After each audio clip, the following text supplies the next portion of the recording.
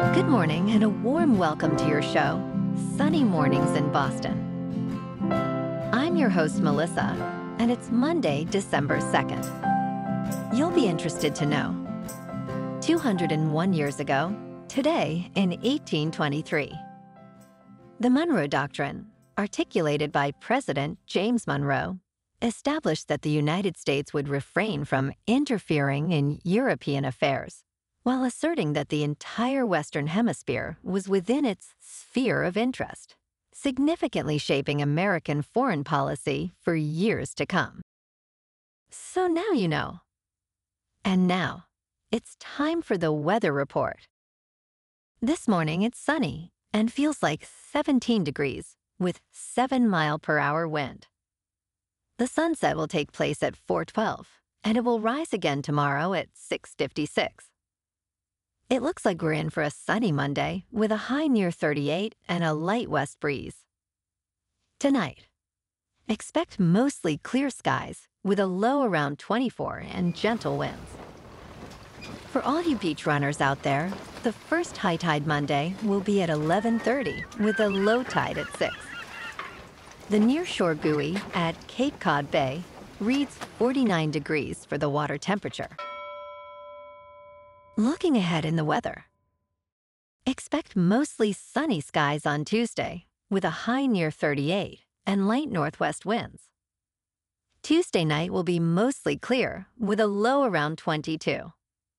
Wednesday starts sunny with a high near 40 and a slight chance of rain later. Wednesday night brings a chance of rain and snow with a low around 32. Thursday is likely to be rainy, mostly cloudy, with a high near 42. Thursday night will be mostly clear, with a low around 25. Friday will be sunny, with a high near 35, and Friday night will be mostly clear, with a low around 18. Bonjour, food enthusiasts. This podcast is brought to you by Versailles Cafe and Pastries in Encinitas. Nestled on El Camino Real South, just north of Encinitas Boulevard, this cafe is a haven for culinary delights.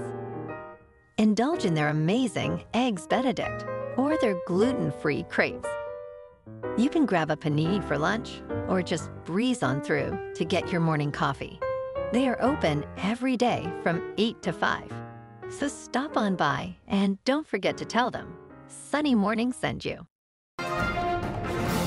In local news, Buzunesh Deba, who won the 2014 Boston Marathon after being elevated from runner-up, is finally receiving her owed prize money of $100,000. This decision comes after Boston Athletic Association officials announced a new policy to reward athletes adversely affected by doping violations. Deba originally finished second behind Kenya's Rita Jeptu, who was later disqualified for doping. The Boston Athletic Association is now offering voluntary payments to about 80 runners affected from events between 2003 and 2016. Deba's husband expressed their joy upon hearing the news, noting that the family is grateful for the support they have received.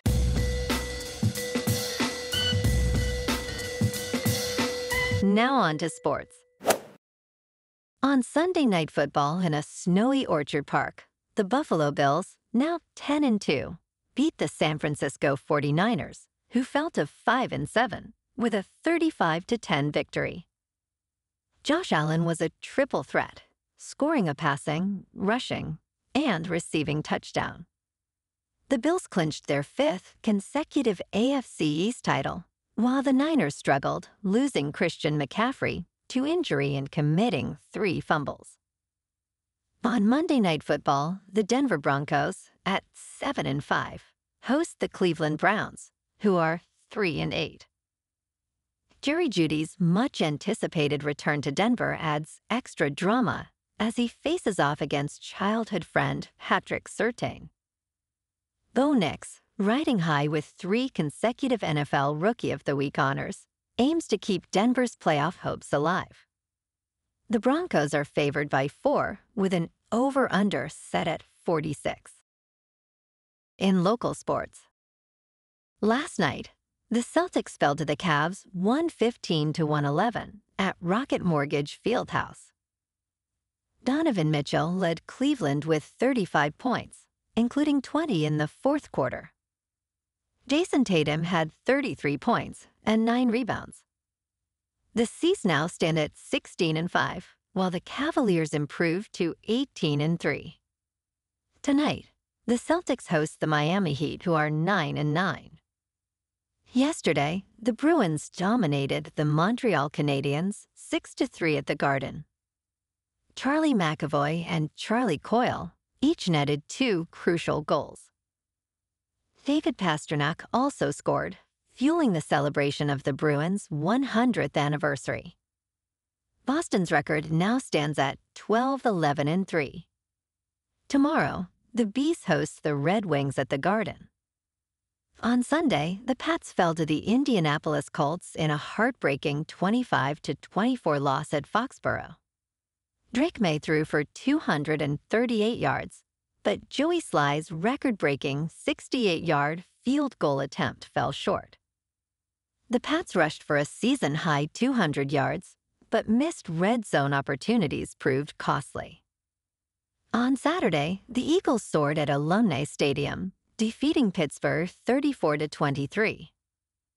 Ty Clements' electrifying 55-yard pick six ignited the crowd, while Grayson James threw for 253 yards and 2 touchdowns. Boston College is now 7-5. In top news, weather apps can be frustratingly inaccurate, often leaving users caught in unexpected rain. Despite advances in technology, such as high-resolution satellite imagery, these applications struggle with precise forecasts. A study from the University of Arizona revealed that enhancing forecast accuracy by 50% could save 2,200 lives annually in the United States. While a 7-day forecast can be accurate 80% of the time, predicting extreme weather remains challenging. To improve your forecast experience, consult multiple apps, consider your specific location, and rely on professional meteorologists for the most dependable information. In business news, Elon Musk has called for the abolishment of the Consumer Financial Protection Bureau, a federal agency established to protect consumers from predatory financial practices after the 2008 financial crisis. Musk's remarks on social media have sparked alarm in the financial sector due to his anticipated role in a new government efficiency advisory commission. Critics, including experts, argue that eliminating the agency could lead to a financial crisis. The agency's funding structure and past legal rulings make its removal difficult, with consumer advocates warning that its absence could enable deceptive practices within the financial industry. In crypto movement, Bitcoin is just under $96,800. Ethereum is just under $3,700. And Goatsis Maximus is nearing 71 cents. Moving on to a more local vibe. In our community spotlight on health and wellness, we are working with a national Pilates studio to bring you some free classes, so listen up. Check out Club Pilates, with several locations in the Boston area. Pilates presents a comprehensive wellness approach, cultivating strength, reducing tension, and elevating mental well-being. Scientific research affirms its benefits. So now you can check out Club Pilates for a free class. With locations in Canton, Wellesley, Hingham, Brookline, and Framingham, just be sure to tell them Sunny Morning sent you by. And now, back to the show. Let's talk science. Flash floods are increasingly impacting desert regions historically known for their dryness. In early September 2024, unusual rain fell across the Sahara, creating temporary lakes in areas usually barren. Arachidia, a city in Morocco, recorded nearly 7.6 centimeters of rainfall in just 2 days, while nearby Tagunay saw 9.9 centimeters in 24 hours. Unfortunately, these floods resulted in the tragic loss of at least 18 lives. Experts warn that as climate change progresses, extreme weather events like these could become more frequent, necessitating urgent infrastructure improvements and disaster preparedness in vulnerable communities.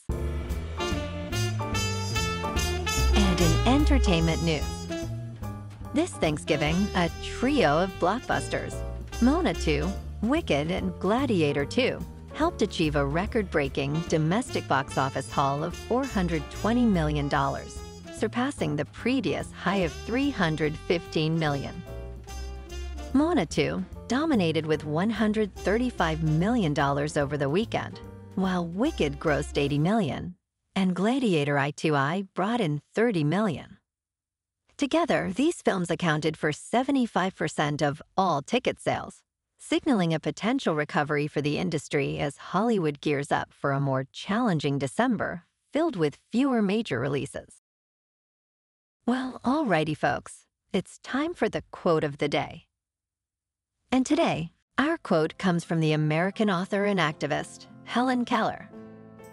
And she said, "The best and most beautiful things in the world cannot be seen or even touched. They must be felt with the heart." And that's a wrap for this morning. You can check out our Instagram, YouTube, and TikTok for some captivating aerial videos with local news and the weather reports. Have an amazing day, my good friends.